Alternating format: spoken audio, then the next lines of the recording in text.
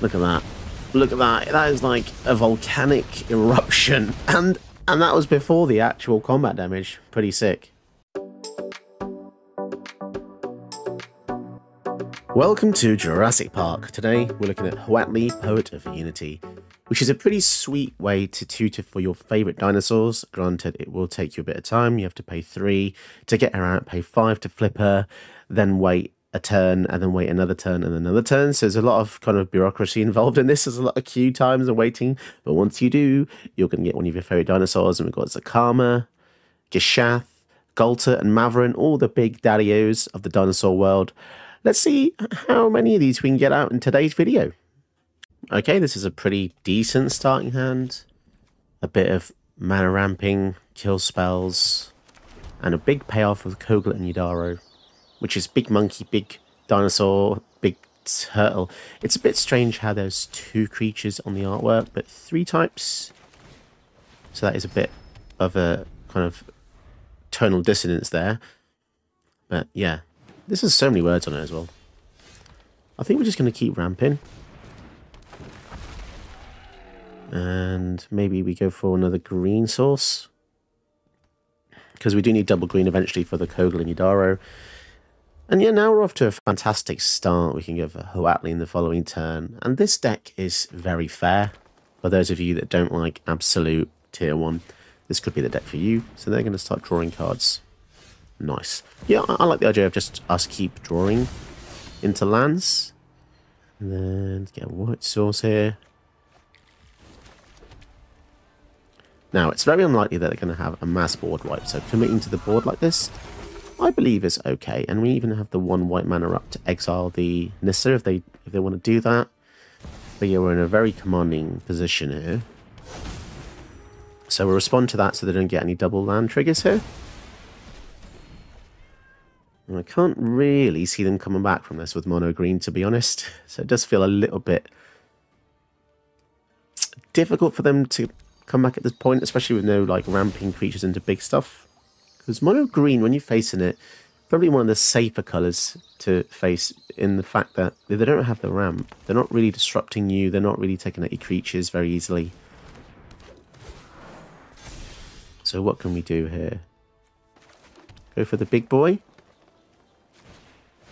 Okay. So let's just have it fight the Llanowar Elves. Get rid of their blocker and just swing in. It was tempting to give it Trample and Haste. Or even, we could have even discarded it to kill the Tribute to the World Tree. But I think having a 7/7 on a field against a green opponent without any defense is probably the better way to go there. 4 mana to take it out it's okay. It's so peculiar how they choose to put what words they choose to put on cards, because if you read that bottom ability, it essentially reads as cycling, discard to draw a card, but they wrote it in a super long way, and I know why they did that, because they don't like to have too many keywords in a set, even though this set was wacky. It had so many things, nods to old cards, so it's peculiar why they just couldn't whack cycling onto this. And I don't know, functionally, is it different to cycling? Shuffle, I mean, it says shuffle it into your library, but you could have, I guess they made it awkward, right? Because they wanted it to be, they wanted it to have the same ability as Yidaro, which goes back into your deck. So they couldn't make it straight up cycling, which is a bit awkward. This still can't attack or block unless we've got 7, 3, 4, 5, 6.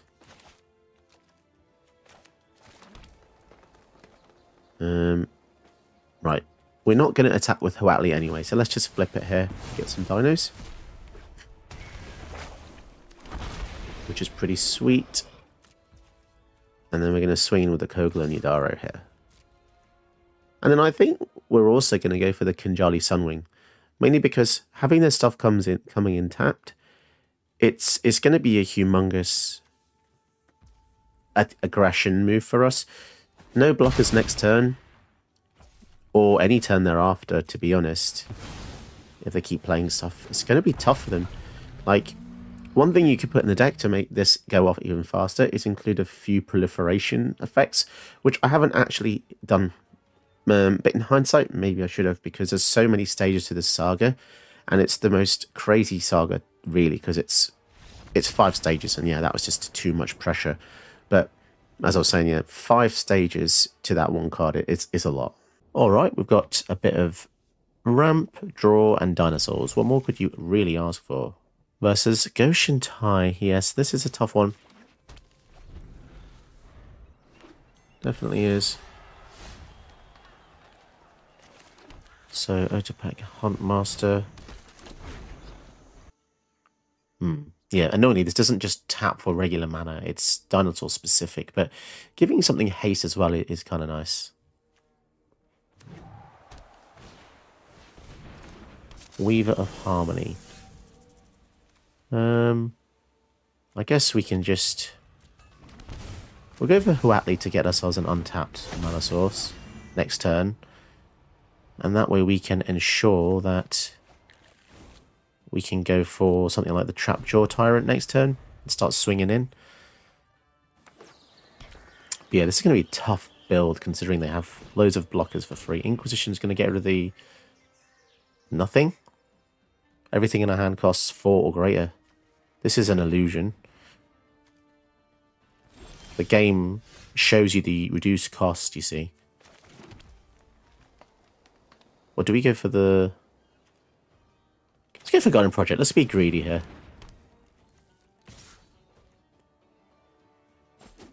One, two, three, four, five, six. Okay. So yeah, now we're going to start drawing cards. When we play any dinosaur. Dinosaurs galore. Ocean Tai gets a blocker, so now we need Trample, really. Okay. 4. Yeah, let's go for this.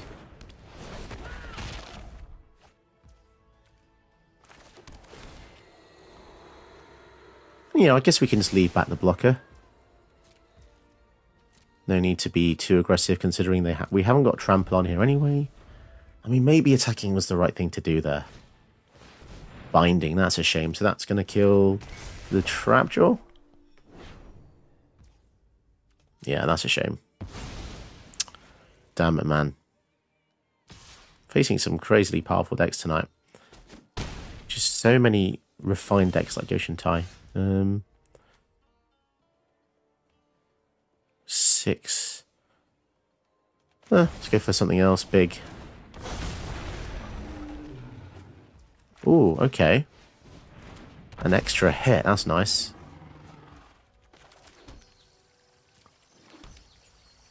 Well, let's start attacking in. I feel like just being defensive is just not going to happen here. That's 7 damage, that's decent. Especially with next turn, if we go for Gold Turn Maverin with a 12-12 with haste and trample, that could be game over. Could actually be game over. So, we shall see. Bone Horde.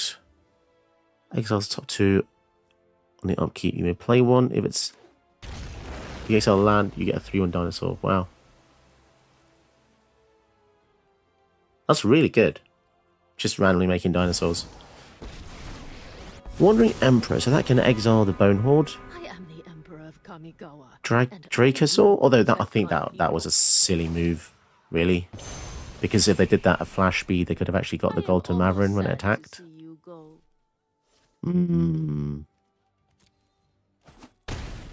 Yeah, because now that means they have to...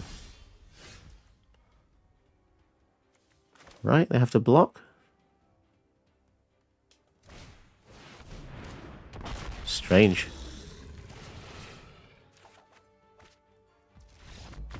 Yeah, they played the Wandering Emperor at the very worst timing there. Very strange. Alright, this is not too bad. We're drawing a lot of high CMC cards today, I've noticed. It's kind of strange. Just anecdotal patterns. There's no rhyme or reason sometimes. You just get pretty unlucky. And today, yeah, I'm hardly drawing 1 and 2 drops. Bit peculiar, but there you go. Karma Shell. Might be something to come down next turn to give us some mana. Or maybe Rhythm of the Wild. But then they're going to have Goshen Tai. Let's have Karma Shell, I think. The fact they ramped is pretty annoying, because now they can go for Goshen Tai. And it's... Oh! I did not expect that. Okay, things have slightly changed. Sterling Grove. Don't really care about that too much. 4 mana. Let's trade our 1 mana for 2 more. I think that's a fair trade.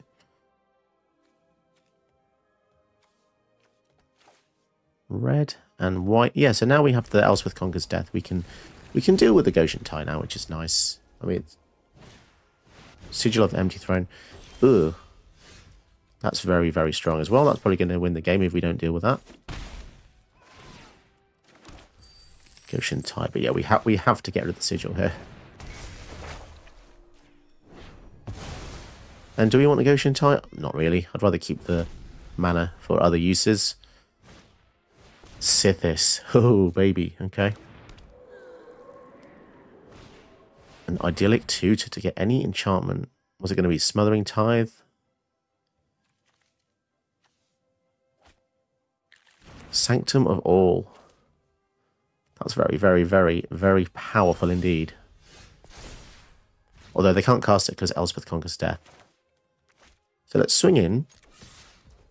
I think we should be in a good situation with Tamiyo safekeeping, let's be honest. Yeah, because with the safekeeping, it means that even if they have to destroy creatures, we give Galta indestructible. So in hindsight, we probably should have played it before we attacked to get ourselves a trigger, but oh well. So they needed 1 more mana to go for the Sanctum of All here, which they didn't have. And let's just pray they don't have a way to exile the Galta or make us sack it, because that would be pretty bad. Interesting. What they're going to do is settle the wreckage. Nothing to return, which is a bit sad. Void Rend. Protection. Will this just win us the game? Unless they got another spell to kill it with. Oh, baby. Can't be countered, but it can't be targeted, my friend, so touche. Teferi's Protection. Oh, that's cheeky. Okay. Fine, you're going to play cheeky. The cheekiness has arisen. So they bought themselves 1 turn, basically. Whenever you attack, we still get a trigger. We don't have to deal damage. It's just an attack trigger. Oh no, I should have created the greatest power among... Oh, other attacking creatures. Okay, fair enough. Ah, yes. The other part is the thing that makes it annoying. Now we go for Rhythm. And then we can surprise them with some speedy dinosaurs in the following turn. So they don't know that we have 11 extra power in hand here. They don't know that. Sanctum of All is going to come down. So let's see if they have an answer for all of our stuff. Oh, things can't be countered as well. Oh my goodness, that would have been brutal. Lightning Helix as well as 2 dinosaurs. Crazy. All right, let's give it a go. Our removal isn't existent in this hand, so we're going to have to hopefully get some kind of a board wipe to deal with the clones. I have this deck in Paper Commander, and it's pretty good. In 1v1, it's a lot better because it just the additional creatures it makes it's very hard in 1v1. In 3 to 4 player, I think it's pretty balanced. I think it's fine just because there's so many more players in removal. Off-color fetch lands there, which is something that a lot of people do. I don't tend to do that myself. I think probably because I've got OCD and I don't like seeing black cards, although this isn't black, it's still got the color black on it. So yeah, that's just my silly OCD. That is. Broken Bond. Do we care about that, or do we just want to go for the back alley? Let's do this, and then next turn we can go for Ranging Raptors, get ourselves another land, and I think it's pretty awesome. Like, if we can keep the back alley gardener alive, that is, because this has got MVP written all over it. It's a mythic for a reason. It's a shame it's not a real card. It is alchemy only. Whenever another creature comes in, seek a land, put into play tapped. Triggers only once each turn. It's just lovely. Wonderful card. Dragon's Horde, 1, 2, 3. Oh, okay, so now we have another reason to use Broken Bond. So he gets out of land. Oh, beautiful. Beautiful. So let's kill the Dragon's Horde, otherwise we're going to be facing the Miriam one turn sooner than we should. Nice. And now if they use a board wipe that deals damage, we get to get a land and put it on the battlefield as well. So Raging Raptor is proving to be really quite good here. Gain control until this leaves the battlefield. Steal effects is not something I was expecting to see in their dragon build, but there you go. Okay, annoyingly we've got Wrath of God there.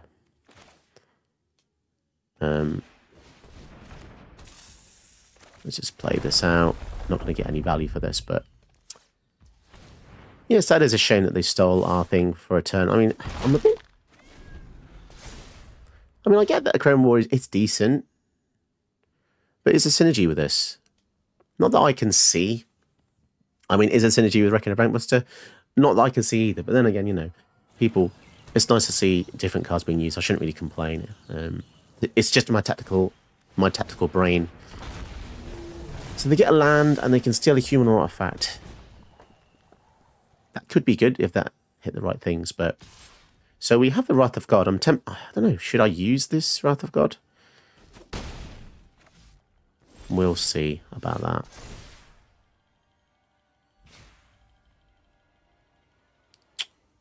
How much mana do we have? Okay, so we're going to swing in with the Raptors first, because then if they... Oh, they have to attack. Oh, the Echo One makes us have to... Okay. So do we just use Fateful Absence then? This actually works out pretty well in a strange way, because the Ranging Raptors will survive because it has high toughness. So anything with high toughness... Oh no, they can crew it in response. Oh damn, okay, that's a bit of a gotcha moment there, isn't it? So 4/4. That's a shame, yeah. Oh well. So we get a land. That didn't exactly work out as I wanted to. We will get the back alley gardener back.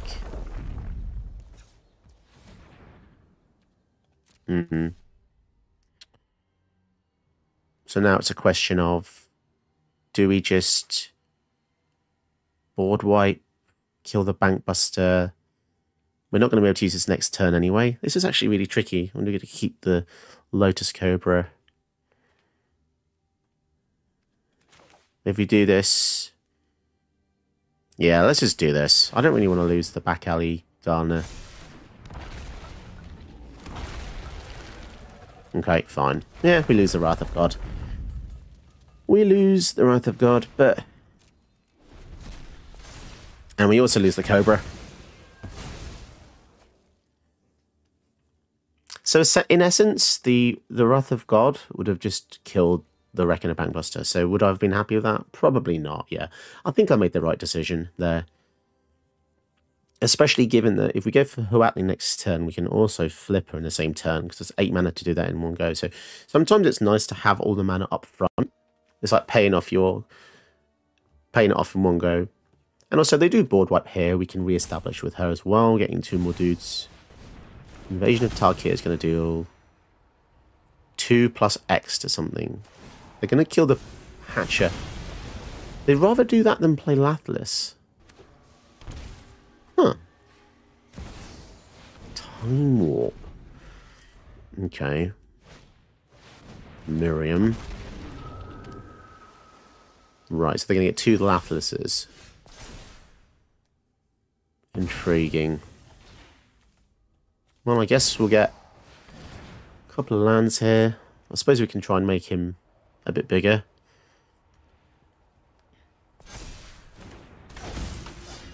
Ah, damn, that's a shame. That time warp kind of pushed them forward a bit too far, really, for my liking.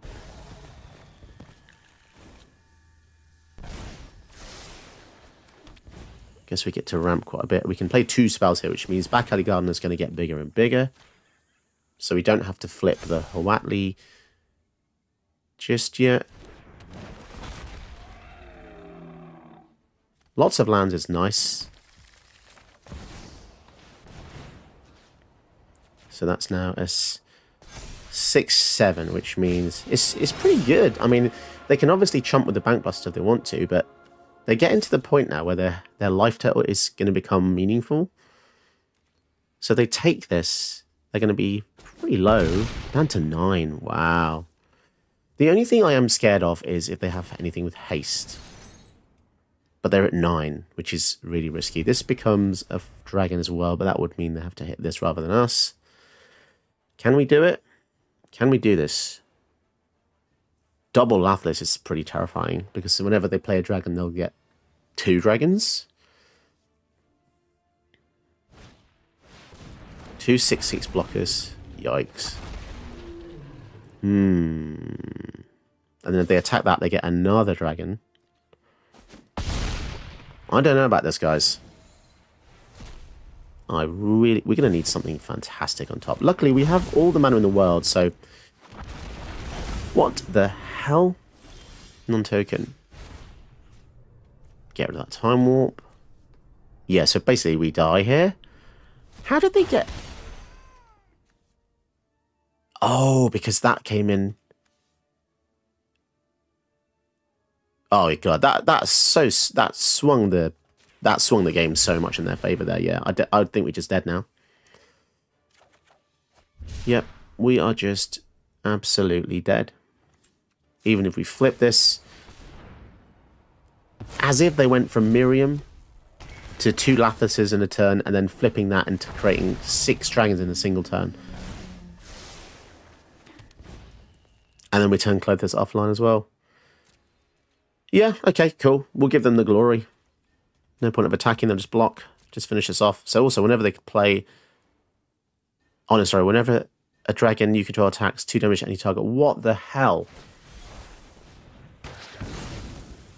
2 of those out. Wow, now that's a spectacular finish. That really is. So they're going to deal 4 damage for every attacker and a Glorybringer ×2. What the hell? Okay. Not going to lie, that is a pretty cool field they had from literally nothing. Wow. That is impressive. That really is a lot of dragons. Quite intimidating. And I'm actually a bit jealous. Lapis, whenever non-token, create 5/5. Non-token, create 5/5. Yeah, cool. Well, at least they're doing the tactical thing and just killing us with the 2 damage triggers rather than aiming for all our creatures, which doesn't really make us a bit of difference. Just kill us quickly. Look at that. Look at that. That is like a volcanic eruption. And that was before the actual combat damage. Pretty sick. So how do I feel about this commander? Well, I'd say she's a bit too slow, to be honest. She doesn't remove anything when she comes in. She does draw you a card, which is nice. But is that really enough these days? The way I judge cards has to change and adapt with the times. So, unfortunately, yeah, I think she's too slow. The fact you have to wait like 5 turns to give your stuff double strike and trample, it's fair, but in 1v1, you're not even going to make it to the third part of the saga. So, in playing her, it reveals the truth. She's just too slow. As I said it in the gameplay at one point, if you proliferate, then yeah, it does actually speed it up. But proliferation is something that I didn't really want to go down because it doesn't really synergize with anything else in the deck. It is awesome to use your favorite dinosaurs, and by no means should this deter you from giving it a go. Definitely give it a go. Maybe take out some of the more expensive dinosaurs because I found it a bit of a struggle to cast them. There's a weird anomaly where I kept going second as well. I don't really know how to explain it, guys. I really wish there was a scientific method to just like tell you guys, but because it's just all anecdotal and from experience, I've played this game for years now, and some stuff just feels strange. That's all I can really say. I don't really want to go too much into it because you get arguments from both sides saying, "Oh, the shuffle is rigged" and blah blah. But yeah, some days it just feels weird. It feels like it's stacked against you, especially when there's only powerful commanders. And yes, I do use powerful commanders as well, but that's just part of the channel where you want to use lots of different things here to give lots of different opinions and views of the whole game. I kept drawing back Ellie Gardner. That was strange as well. This was in like the majority of my games. I'd say I probably won about 30 to 40%, to be honest. Finding you some of the best games to watch was quite challenging. Definitely low power ranking. And I didn't hit removal enough. I kept thinking, I just have a few more removal spells and it'll be fine. I mean, we've got a lot, right? We've got Fragment Reality, Swords, Lightning Bolt, Fateful Absence, Get Lost, a Braid, and Lightning Helix. That's 7 just there. We've got 2 board wipes, Elspeth Conquers Death, Trapjaw Tyrant, sort of removal-y. And yeah, I think that's decent. It's very creature heavy. But yeah, it definitely does struggle. The deck list will be in the description below. So yeah, give it a go. Have a tussle with the list and see maybe you can make it better than I did. Tell me how your experience goes. And yeah, if you want to support the channel, you can by becoming a channel patron. And if you do, you get a custom video of your choice, or you can donate via Ko-fi as well.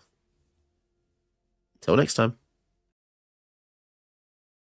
Did you know that you can help my channel by watching another one of my videos? Go ahead, you know you want to.